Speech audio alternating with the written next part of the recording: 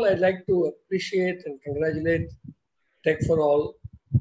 இப்படி ஒரு முயற்சி எடுத்துக்கொண்டதுங்கிறது வரவேற்கத்தக்க ஒரு முயற்சி. இன்றைக்கு பொதுவாக கொரோனா தொற்றுநோய் பெருந்தொற்று இருக்கிற காலத்துல எல்லோருமே ரொம்ப ஒரு கவலையோடு இருக்கிறோம். இன்று நடக்கும் நாளைக்கு நடக்கும் நமக்கு தெரியல. தெரிந்தவங்க, நமக்கு வேண்டியவங்க, பொதுவாக மக்கள் படுகிற கஷ்டங்களை பார்க்கிறோம். அதை போதுமான அளவிற்கு எதிர்கொள்ள இயலாத நிலையிலேயோ அல்லது எதிர்கொள்ள தெரியாத நிலையிலேயோ அரசுகள் இன்றைக்கு இருக்கிறதையும் பார்க்கிறோம். மத்திய மாநில அரசுடைய கொள்கைகள்ல பல பிரச்சனைகள் நமக்கு இருக்கு. பிற நாடுகளின் அனுபவங்களும் இருக்கு. ஒரு முற்றிலும் புதிய ஒரு சவால் தான் இது. ஆகவே யாரையும் குற்றம் சொல்ல முடியாது. ஆனால் நிச்சயமாக மிகப்பெரிய அளவிற்கு மக்கள் பெரும் கவலையோடு இருக்காங்க. அப்படிப்பட்ட சூழல்ல இளைஞர்களை ஒரு வகையில உற்சாகப்படுத்துவதற்கு, சிந்திக்க வைப்பதற்கு, எதிர்காலம் இருக்கிறது, அதை பற்றி பேசலாம் என்ற நம்பிக்கை கொடுப்பதற்கு இந்த உரையாடல், நீங்க ஏற்பாடு செய்த உரையாடல் கட்டாயம் உதவும். It's a very good effort to bring people together to think on issues of the long term, because currently we are all greatly concerned about what's happening around us, and in fact there's a great air of pessimism around many of us here. But I think the choice of the topic by Tech for All reflects the confidence that humanity will overcome this challenge also, and then we can think of the future. So அது ரொம்ப பாராட்டக்கூடிய ஒரு அணுகுமுறை. Let me make some points. எல்லாத்தையும் பேச முடியாது, 10-15 நிமிஷத்துல முடிக்கணும்னு சொல்லும்போது 10 minutes சொன்னாங்க. எனக்கு ஏற்கனவே former speaker took a little more time, so maybe there's some flexibility in this, but that is I leave it to the chair. 10 நிமிஷம் எனக்கு போதும், கூட இருந்தாலும் யூஸ் பண்ணிக்கலாம். 10 நிமிஷம் போதும்.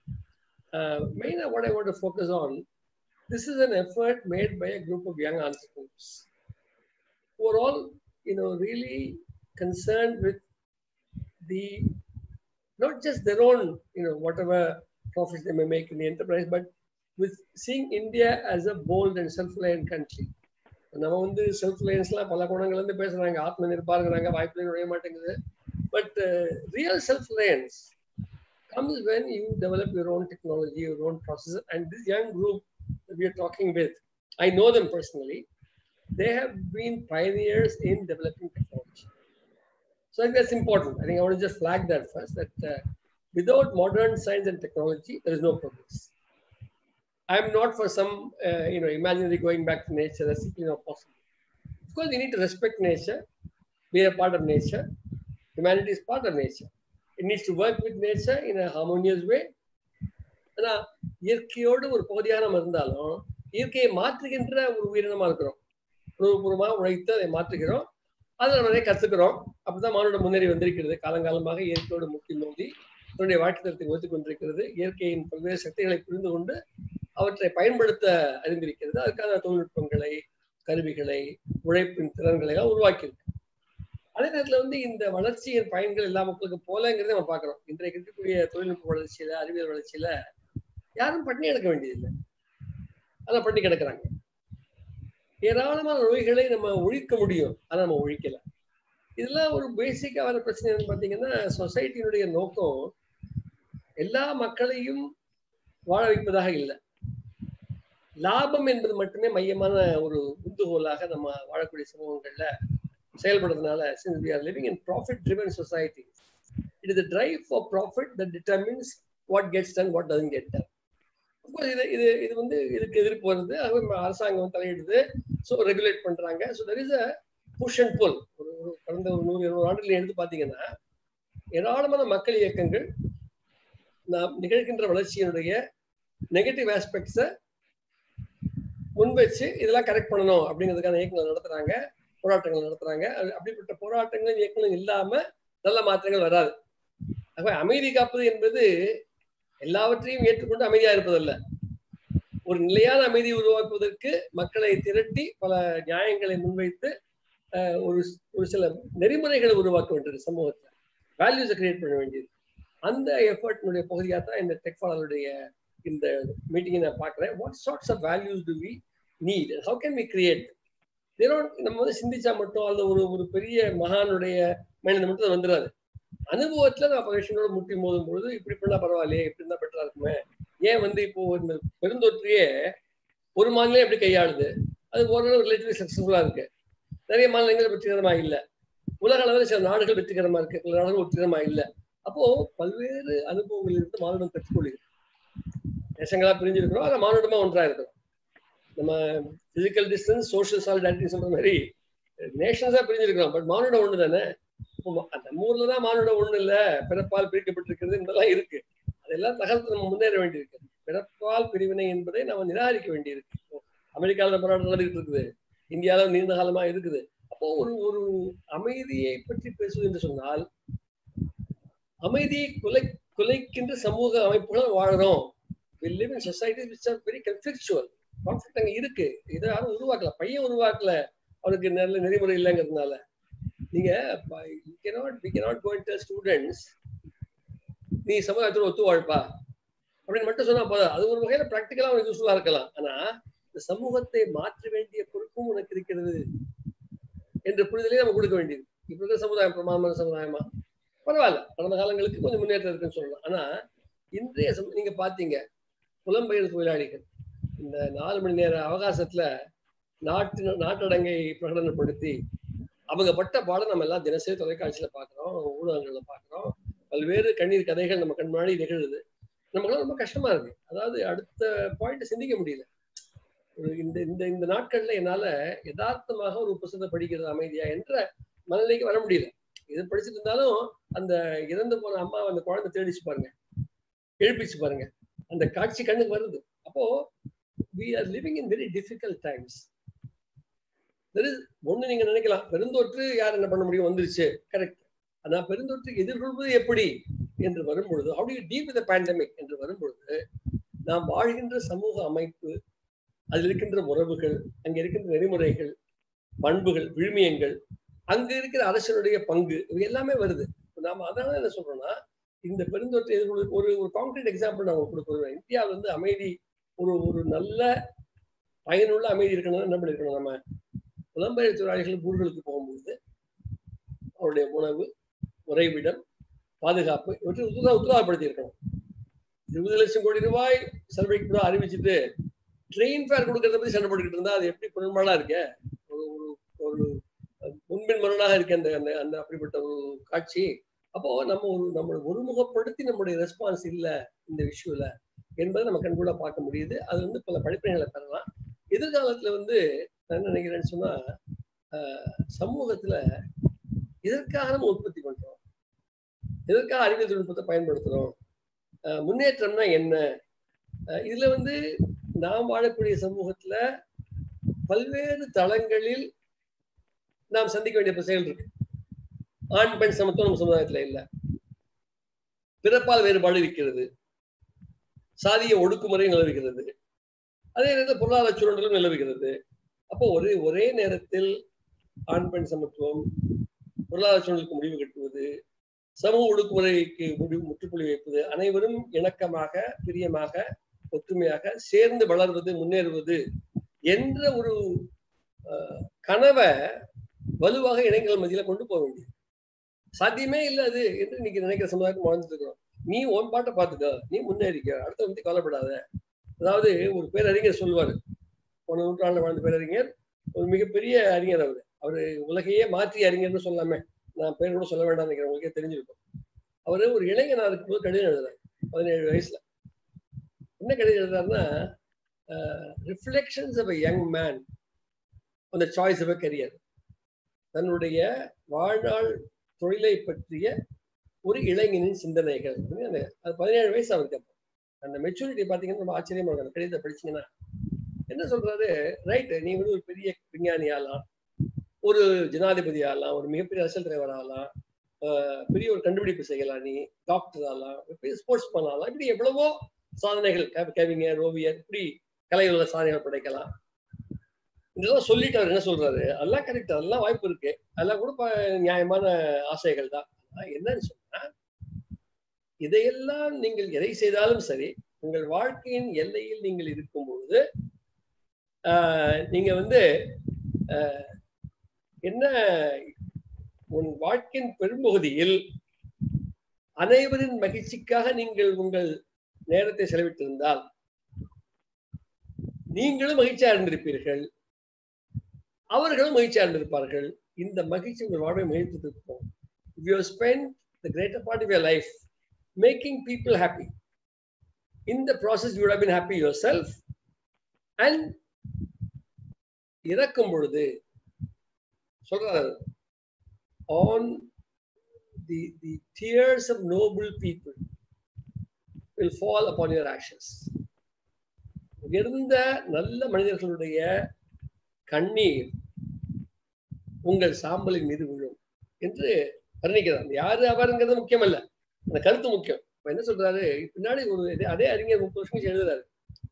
அவர் ஒரு முக்கியமான புத்தகத்தை எழுதி முடிச்சுட்டு இருக்காரு.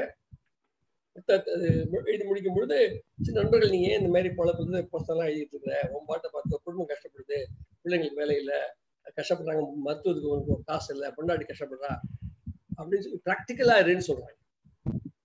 சொல்றாரு, எனக்கு சிரிப்பு தான் வந்துச்சு. என்னை பொறுத்தவரை நான் எழுதுகின்ற புத்தகம் மானுடத்தினையும் எதிர்காலத்தை மாத்த போகுது. அந்த புத்தகத்தை முடிக்காம இருந்தாதான் நான் பிராக்டிக்கலா இல்லைன்னு நினைப்பேன் அப்படின்னு சொல்லிட்டு என்ன சொல்றாரு. Of course, for me, the most practical thing is to complete the work I'm doing because it will serve to change society. Yet, people, wise men, come and advise me to be practical. I reflect on this and I smile. Because why do I smile? Yes, of course, one can live the life of an ox and turn one's back on human suffering. ஒரு மனிதன் எரும மாடு போல வாழலாம். சக மனிதனின் கவலைகளை பற்றியும் துயரங்களை பற்றியும் சிறிதும் கருத்தில் எடுத்துக்கொள்ளாமல் கண்டுகொள்ளாமல் புறந்தள்ளி விட்டு போகலாம். ஆனா அப்படி வாழ விரும்புவோமா? அப்படி சொன்னோம் வச்சுங்க, நம்ம ஏதாவது ஆமாங்க அப்படிதான் வாழங்க, வேற வழி இல்லைங்கன்னு சொல்லுவோமா? எல்லாரும் என்ன சொல்லுவோம், இல்ல ஆமா நியாயம் தான் சொல்றது, சக மனிதனுக்கு கவலைப்படணும்னு சொல்லிட்டு போயிடுவோம்.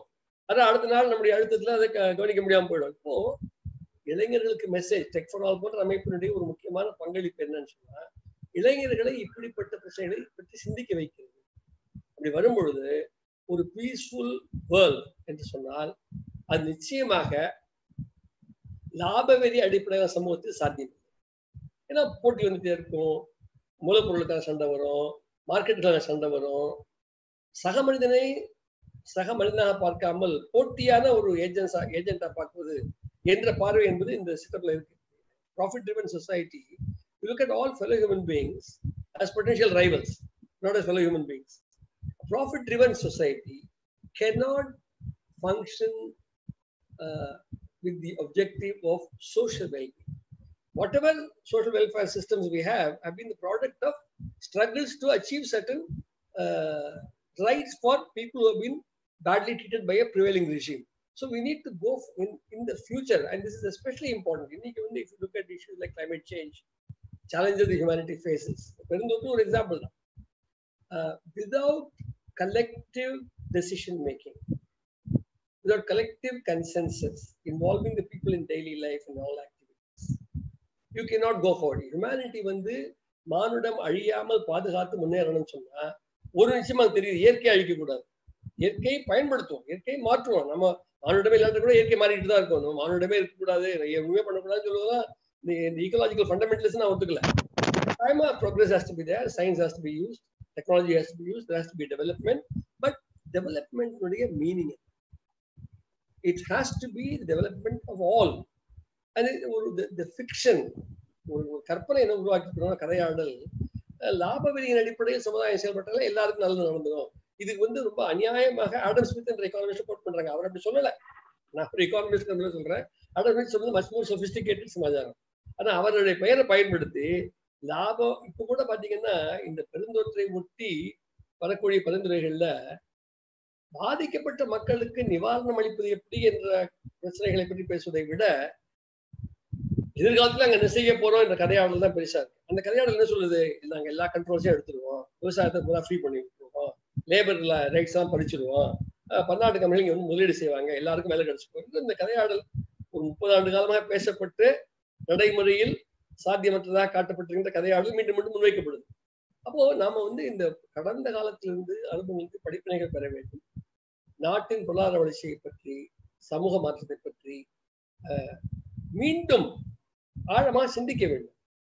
இது இந்த வைக்கப்படுகின்ற கதையாடலை எல்லாவற்றையும் சந்தைக்கு விட்டு விடுவோம், உலகமயமாக்கல், தாராளமயமாக்கல், தனியார்மயமாக்கல் எல்லா பிரச்சனையும் தீர்த்துவிடும் என்ற ஒரு கதையாடலை நான் கட்டாயமாக கேள்விக்குள்ளாக்க வேண்டும். நிச்சயமா நம்ம சமூகம் பொறுப்பேற்க வேண்டும். அனைத்து மக்களுக்கும் பொறுப்பேற்க வேண்டும். புலம்பெயர் தொழிலாளிகளோட உயிரும் முக்கியம், பணக்காரருடைய உயிரும் முக்கியம். இது முக்கியம் இல்ல என்று புலம்பெயர் தொழிலாளி நம்ம புறந்தள்ள முடியாது. ஆனா இன்னைக்கு அப்படிதான் இருக்கு. வேல்யூ சிஸ்டம் எப்படி இருக்குன்னா, என்ன பண்ண பாவம் தான், என்ன பண்ண முடியும், ஒண்ணும் பண்ண முடியாது, we cannot afford to spend on them அப்படிங்கிற திங்கிங் நம்மகிட்ட இருக்கு.